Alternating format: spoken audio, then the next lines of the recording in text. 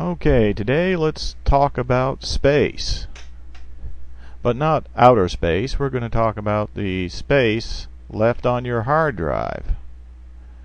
Now, when you go to open My Computer, you can look at your drives and you can see how much free space is actually left. Let's look at the C drive. That's about halfway used up, or we have about half of it that's free. So the first thing we need to do is find out what's using all that space. Now, a handy tool we can use to do that is called SpaceMonger, and it's free. It's a free download. You can find it, just Google SpaceMonger and you'll find it out there on the internet. Download it and you'll get a single exe file that looks like this right here. Go ahead and run that. Open the drive you want to inspect. In my case, it's going to be the C drive. SpaceMonger will index all the files, and then it comes up with a graphical view of your drive that looks pretty much like this. Now you'll see down here that it tells you how much free space you got, and it's represented by this gray area here. And over here we have a bunch of colored boxes, and they represent the used files or used sections on your hard drive. And you can see that we have about half of it used up. Now, what you can do to make it a little more readable is to turn off the free space by just clicking this button, and now the whole thing is just used space, represents used space. Now we can kind of look it over and see what's being used. The first thing I can see is this section in here is the program file, so we probably want to keep them.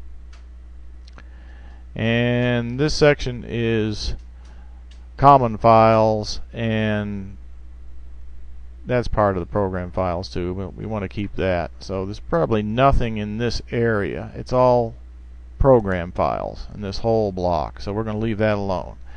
The next section I'm looking at is this one, and that's all Windows files, so we're probably going to leave that alone.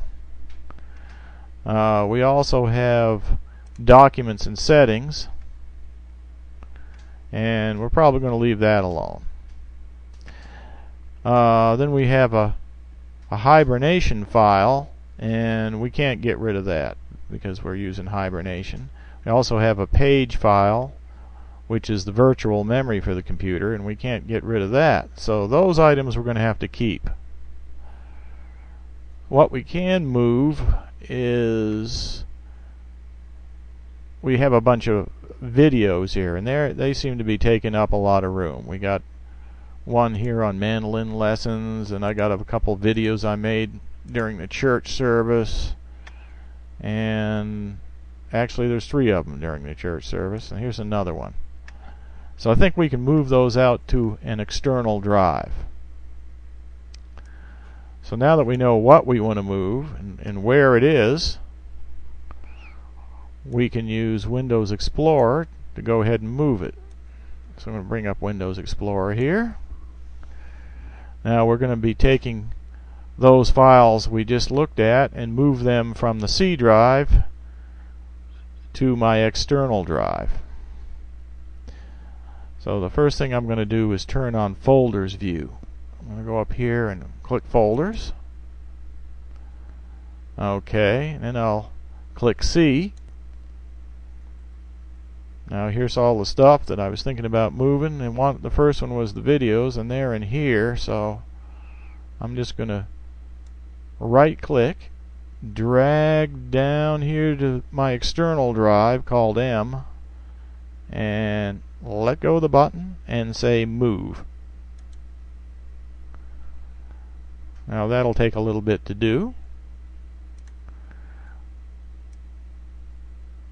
Alright, we'll just put that up here. It's doing its thing. Now, the next thing that we saw over here was we've got one that's under the user test. We want to move that one. So that would be, as far as Windows XP goes, it's under Documents and Settings, and it should be here. Oh, I don't see it. Well, I think that is actually down here under Users, because I once was using Windows 7, and it made a folder called Users that wasn't under Documents and Settings, and it's right here, and it's called Test was the user, and there's Desktop, and there's the folder that I want to move. So let's see. I think I'll go ahead and just drag that over to, right click, drag to the external drive, and let go of the button, move. Okay, now I got a second one that's being moved. So I got two up here that are busy moving. Okay. Now when we get done moving all those, we can go ahead and hit reload on SpaceMonger and see what happened as far as did it free up space. We'll find that out in a minute. Okay, one of them just got done copying. Okay, the second one is getting ready to finish up. Here we go. Here's the countdown. It's done. Okay, now that we've finished copying the files, we can go and hit the reload button. Well, let's turn on the free space first. Okay, you can see that we still got half of it used up by all these files over here. Okay, so now let's hit the reload and see what happens. In fact, I'll tell you what, I'll squish this down a little bit so it'll fit in the window. There. Now you can get a better picture of what's going on. Alright, I'm going to hit the reload button. It's reloading.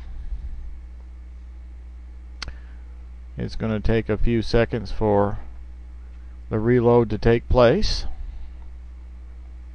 Now look, we got all this extra space now.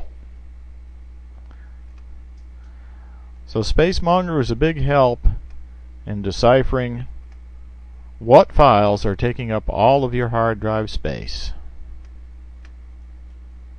Happy computing!